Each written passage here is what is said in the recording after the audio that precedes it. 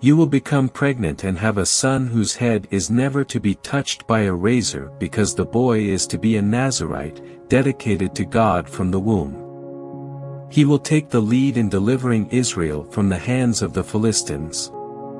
Judges 13 verse 5.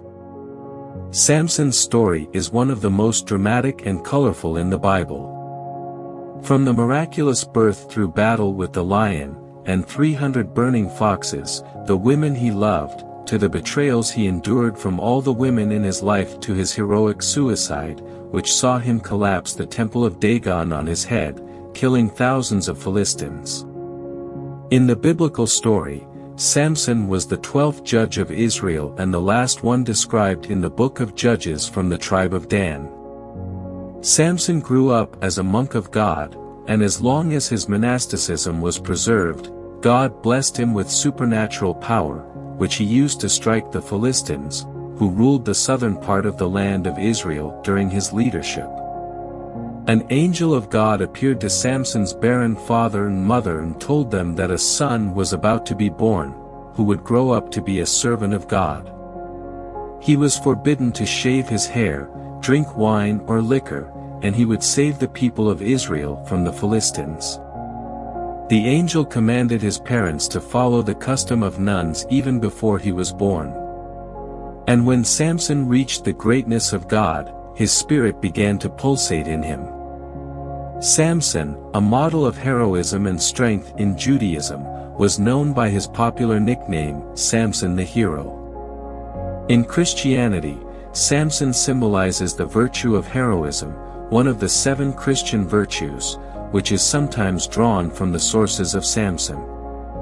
The story of Samson's plots also recognizes 3 loves that he had, all 3 with Philistine women.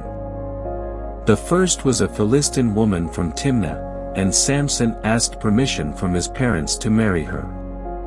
His parents dissuaded him from marrying her. His father and mother replied, "Isn't there an acceptable woman among your relatives or among all our people?" Judges 14 verse 3. However, Samson did not hesitate and eventually married a woman. The story of Samson's marriage to his first wife is brief and does not offer much detail about their relationship. From the moment Samson asked his parents' permission to marry the girl, nothing is explicitly written about what happened next, except as a side note during the story of Samson killing the lion and taking honey from its carcass. With strange and unclear timing, Samson killed the lion, and it didn't take much time to turn the lion's carcass into a beehive. Samson then took the honey in his hand and brought it to his parents. He scooped out the honey with his hands and ate as he went along. When he rejoined his parents, he gave them some, and they too ate it. Judges 14 verse 9. After this deed, Samson abandoned his wife in anger and returned to his father's house. After a while, Samson wanted to return to his wife, but he discovered that her father had given her to someone else. To get revenge, Samson captured 300 foxes, tied torches to their tails, and sent them to the fields of his wife's father, burning all their crops. The Philistines, wanting revenge, went out with a large force to capture Samson. To avoid war, 3,000 people from the tribe of Judah went to deliver Samson to the Philistines. After they promised him they would not harm him, but only hand him over to the Philistines, Samson allowed them to bind him. After he was handed over to the Philistines, the chains melted from his hands, and he found a donkey's cheek and struck 1,000 Philistines with it. The Philistines searched and consulted among themselves extensively on how to overthrow Samson, eventually concluding that the best way to do so was through the women in his life. They said to Samson's wife, "Coax your husband into explaining the riddle for us, or we will burn you and your father's household to death. Did you invite us here to steal our property?" Judges 14 verse 15. As mentioned, this is what the Philistines did with the first wife. They did not relent, realizing that only the women could solve the riddle. The second woman was a Philistine prostitute from Gaza. When the Philistines found out that Samson was in her house, they came to capture him. However, Samson escaped from her house in the middle of the night and ran away from the city.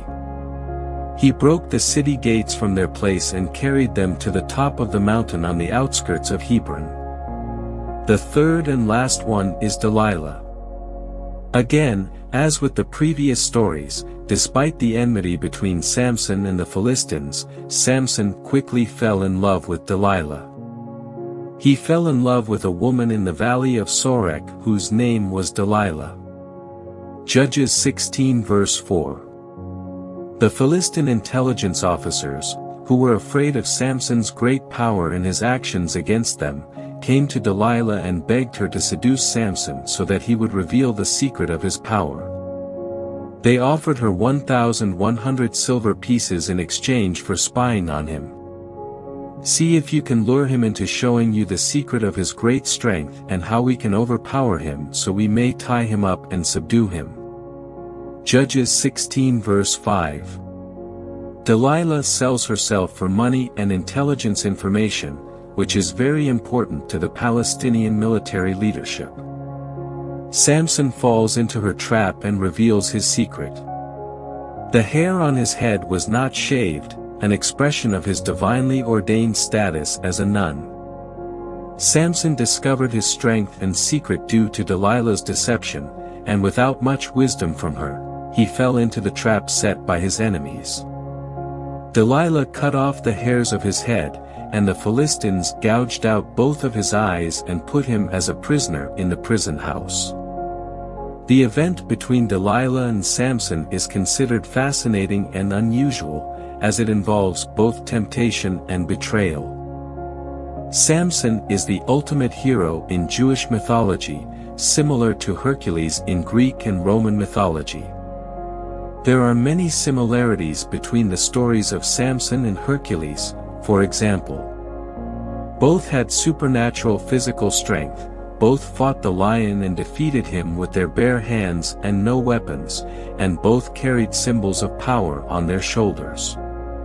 Samson defeated the gates of Gaza and Hercules the lion. Both of them fell due to injuries caused by their wives. This difference expresses the trend of the biblical narrator compared to the trend of the writers of Greek and Roman mythology. Samson was a human being who drew his strength from God and was totally dependent on him for all his heroic deeds. Hercules, on the other hand, was the son of Zeus and drew his power from being a demigod. Samson was an unusual judge compared to other judges. He acted alone as a lone wolf against the Philistines, engaging in personal acts of revenge that were usually associated with his wives. Unlike the other judges in the Bible, Samson's story is not similar.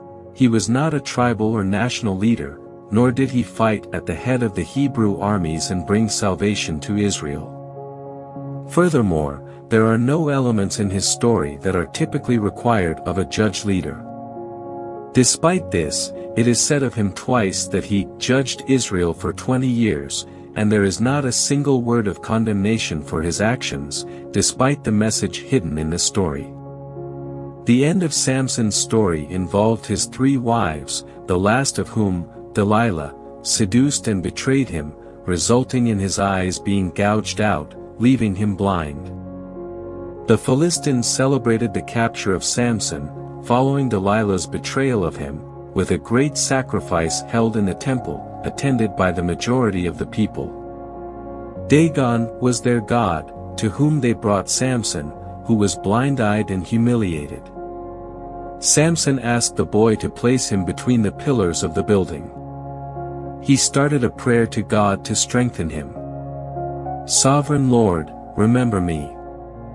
Please, God, strengthen me just once more, and let me with one blow get revenge on the Philistines for my 2 eyes." Judges 16 verse 28. He tightly gripped the pillars and called out to God, and the structure collapsed on all the celebrants. Samson said, "Let me die with the Philistines." Then he pushed with all his might, and down came the temple on the rulers and all the people in it. Thus he killed many more when he died than while he lived. Judges 16 verse 30. Samson's heroic call to bring down the Dagon temple on its occupants and himself was a turning point. Until then, Samson had acted solely for himself, and all his legendary acts of heroism had been driven by revenge. Without any tangible value or national achievement, this is a final act of revenge that carries symbolic weight and expresses a person's self-respect. They do not surrender, but are willing to sacrifice themselves. The character of Samson is given more attention than any other judge in the book of Judges, with the biblical narrator devoting 4 entire chapters to him and providing a great deal of detail about his life. Starting with a description of his parents before his birth and ending with a detailed description of his death and burial place, this is a complete and fascinating life story. We hope you learned something new today. If you did, give this video a like and share it with your friends. And don't forget to subscribe to our channel for more informative and entertaining content. See you next time.